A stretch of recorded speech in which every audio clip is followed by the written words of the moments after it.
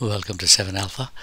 I wanted to show the result of my previous aligning on the dividing head. What I've done is I have leveled it out completely after initially leveling it with using the 0 mark on the side of the dividing head.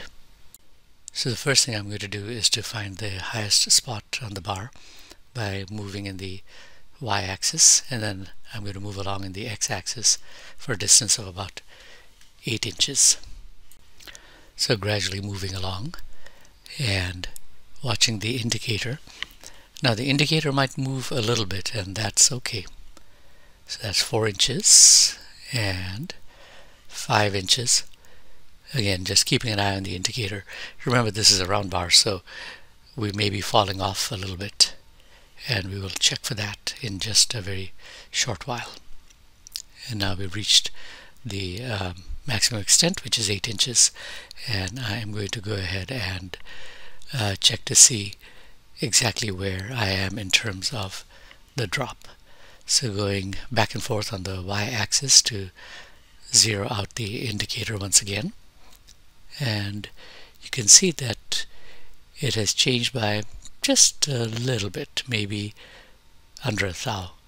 Like right now it seems like it's about half a thou, so not too bad for 8 inches of travel, perhaps 3/4 of a thousandth.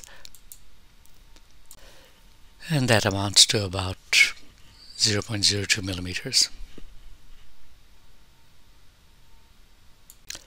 Alright, time to loosen everything up and start from scratch. I'm going to initially align it with the mark on the side of the dividing head, and then we will fine-tune it with the indicator. Right now the clamps are only finger tight, and I'm just going to go back and forth on the y-axis to find the highest spot on the bar. And here we go, checking it out, and I believe we have the highest spot now. And now we'll go back and forth on the bar a few times, a few little gentle taps with the hammer, and let's see where we come. Again, it's just going back and forth until things start to look good. It's a bit tedious, but it doesn't take that long in the grand scheme of things. So we're going to look to see if the indicator has stopped moving, and it appears that it's staying fairly stable. Now, as of right now, the indicator is staying good, but the clamps on the dividing head are only finger tight, so I'm going to tighten up the clamps a little bit. Things will move when you tighten the clamps, and I'm going to tighten them only a little bit, maybe about 1/4 of a turn each, and let's see what happens.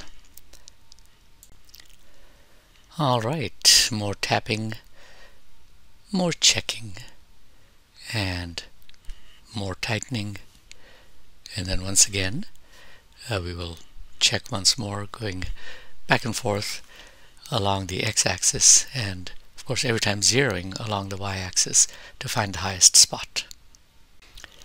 Again, continuing with the finding the highest spot, moving along the bar, a little bit of tapping, and see what happens.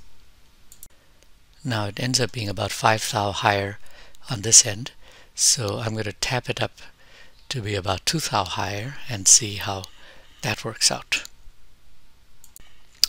And once more back to going back and forth, finding the high spot, kind of zeroing it out just for the fun of it, going out 8 inches, checking the high spot, tightening the clamps some more. My goal is to tighten up the clamps enough that they won't come loose after I'm done. Alright, all the tightening is done, and now it is time for the moment of truth. Alright, so now we are going to zoom in after having found the highest spot on the bar. And it's not focused perfectly. When I was looking at the little screen on the side of the camcorder, I thought I had good focus, but well, you can tell how the needle is moving. And we will keep going out to the 8-inch mark and see exactly where we are at 8 inches. 7 inches and 8 inches. And now we'll try to find the high spot once again and see exactly what our end result has been.